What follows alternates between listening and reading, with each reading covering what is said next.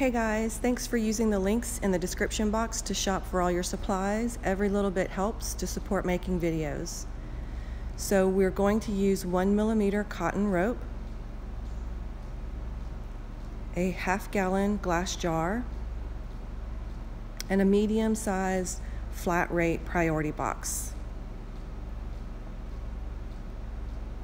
So to get started, we're going to measure our anchor cord, and it's going to be 65 inches long. So measure that, cut it, and taking a water-soluble marker, we're going to measure one length of the box and mark that off. That's going to give you a guide as to where to tie it around the glass jar. And we're going to tie it just doing a simple knot.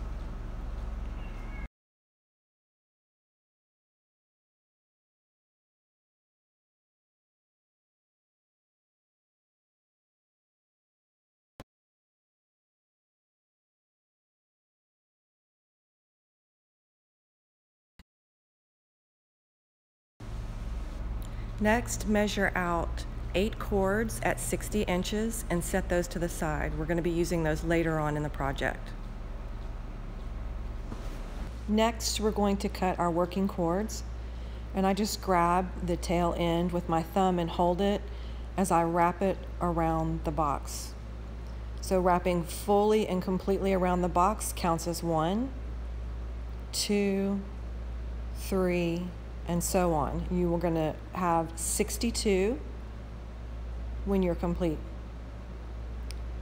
I pinch together the ends, and you will cut it at one end.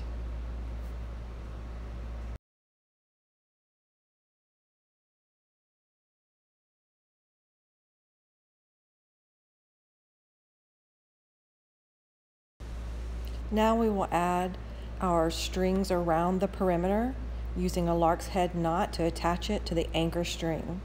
So finding the middle point and pinching it there in half, making sure to even up your ends. Going to grab the anchor cord and slide it underneath, pulling up a loop. That creates a loop that you'll then pull through the 2 tails. Tighten that down, and that creates your larkshead knot. Again, going under the anchor cord, creating that loop, pulling it over, then the 2 strings through the center, and tighten that down.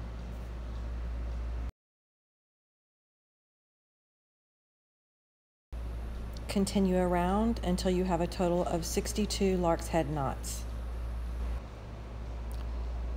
Now we'll add our horizontal half hitch knot. So finding your longest strand from the original anchor cord that you tied, we're going around the entire perimeter of the jar. I filled my jar with water to give me a guideline as to where to line the knots up. So just folding over that anchor and sliding down, making these little, what I call donuts. And you do that twice per strand, folding over, going through, and pulling down. We'll get a closer shot so that you can see that better. Keeping in mind, we're holding our anchor cord horizontally and wrapping that strand around it and pulling down, creating a little donut. And you wrap again, pulling through and sliding the next little donut over.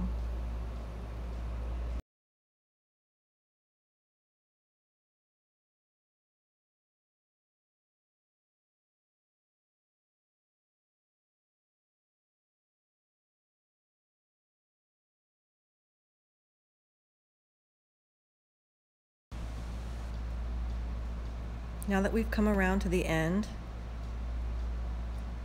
we're going to take the very first strand, cord, and make another half hitch knot to close in that gap.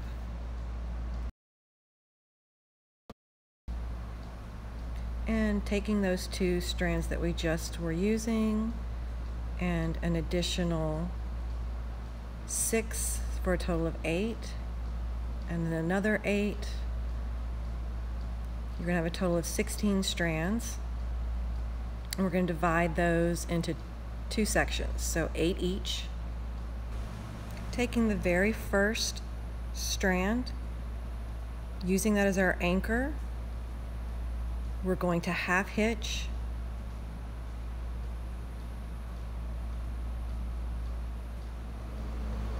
here's a closer view doing this on a diagonal. There are other YouTube videos on my channel so that you can see a more detailed instruction on how to do this window, as I call them.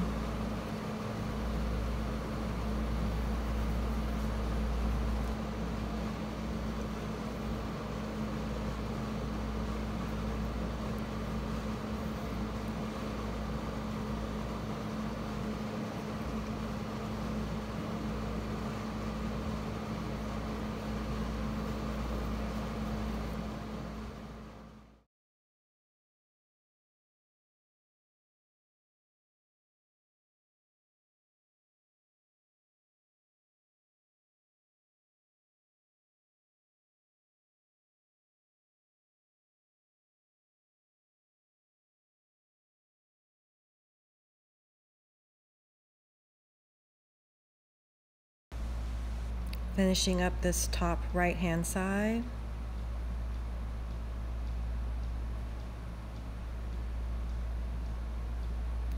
You can see here you'll have a total of 7 with the anchor cord making 8. And we'll move on to the left hand side, grabbing the first strand to be our anchor and attaching half hitch knots on the diagonal.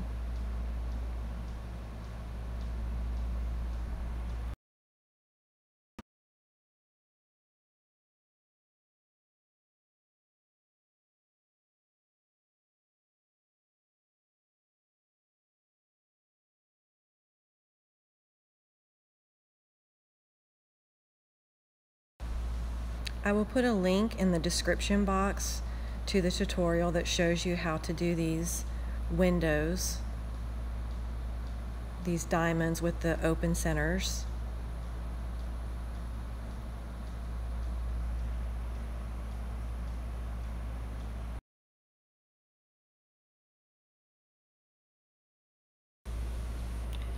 And dividing our cords again into 2 sections of 8.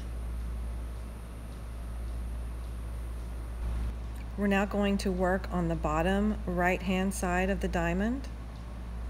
So taking the very end cord and holding it down at a diagonal as we work our half hitch knots to create that bottom part of the diamond.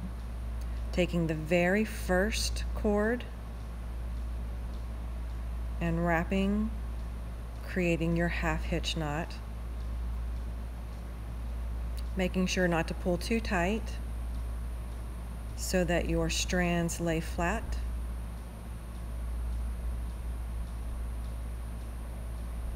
And continue with the very next one.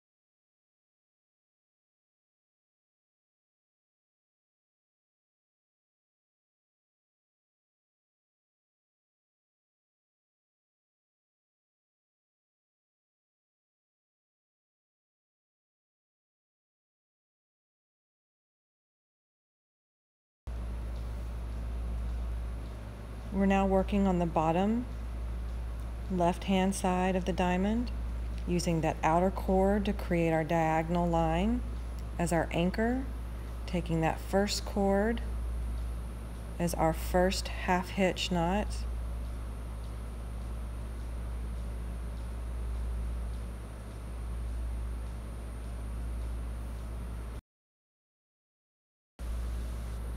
being careful not to over tighten, but making sure that your strands are laying nice and flat.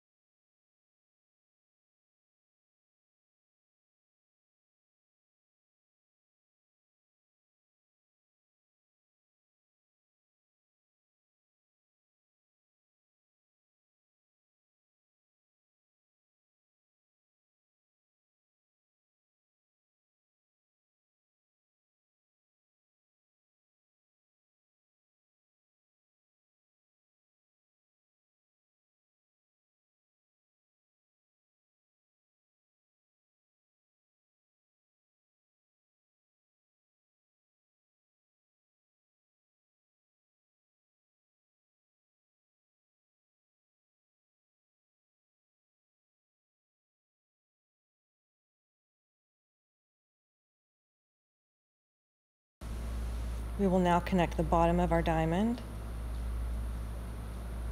just using a simple half hitch knot. Taking one of our 8 cords that we cut earlier and set aside, they're each 60 inches long. Folding it in half, finding the center, we're going to create a simple lark's head knot straight through the center of our diamond.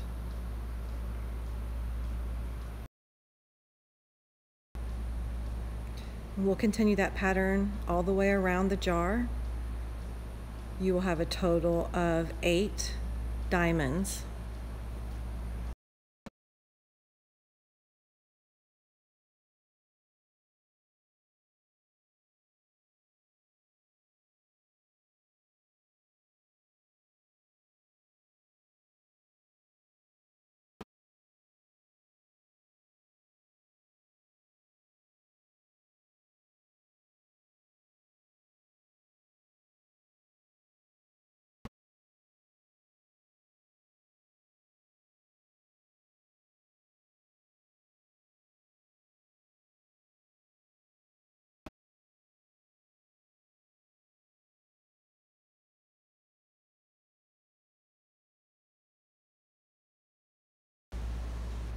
In between the diamonds, we're making alternating square knots. So we're taking 2 from the right and 2 from the left in between the diamonds, creating a square knot, which is pinching the 2 in the center and holding it. I like to make a 4 to the left and holding that with my finger, taking the far right string, going under and up through that loop, pull it through, holding down your 2 in the center, trying to get these all straightened out, holding those 2, pinching those 2 in the center again, and tightening up. That's the first half. The next half is making your loop, your 4 to the right, taking your far left string, going under and through that loop, and tightening down again. That's your square knot. To make our next knot, we're gathering 2 of our strands from that original square knot, and we're going to take the 2 that are on the right and 2 more from the right, and making your square knot. I just kind of eyeball it as I'm tightening it down to make sure my loops look evenly spaced apart.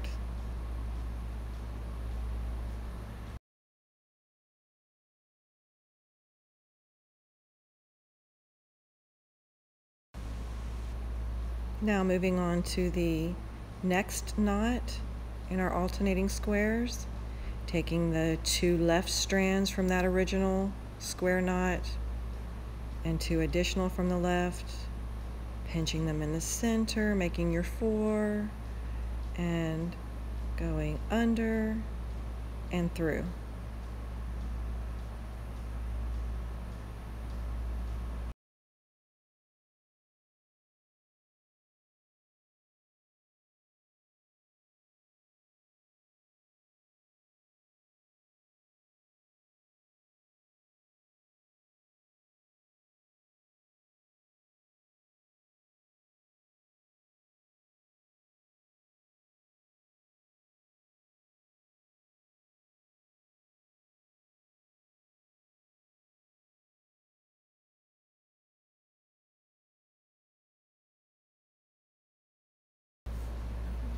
Now to make our last square knot in this particular pattern.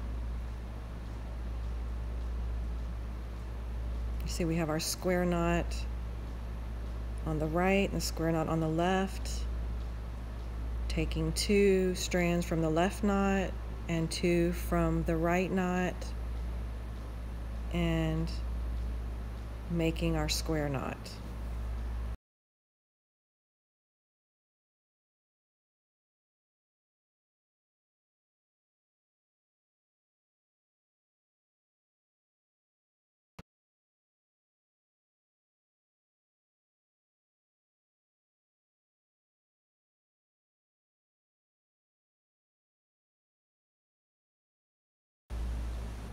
You'll continue to make this alternating square knot pattern in between each diamond all the way around the jar.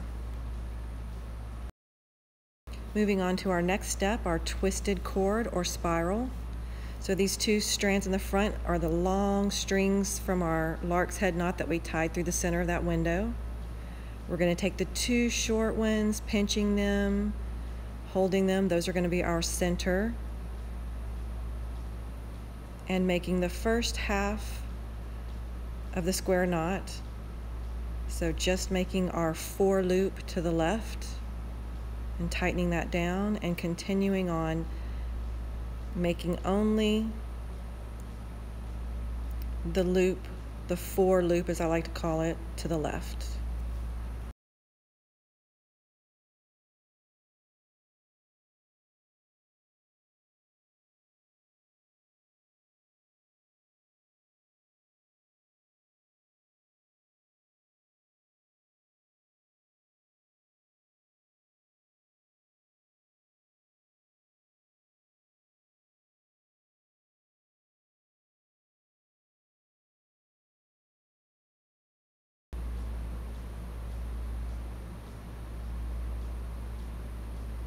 Continuing on all the way to the end, we'll get a close-up shot of how the cord starts twisting. So just go ahead and let it twist and turn your strings around so that they're facing you, and continue making just the first half of the square knot. And when we get to the end, I just tie a simple knot, lining it up so that I can cut the strands with the edge of the table, trimming them all the way around, brushing them out, keep them straight, and that's it. Add a candle and enjoy. So thanks so much you guys for watching. It's good to be back. I'll have more tutorials and videos for you. Knitting, crochet, macrame,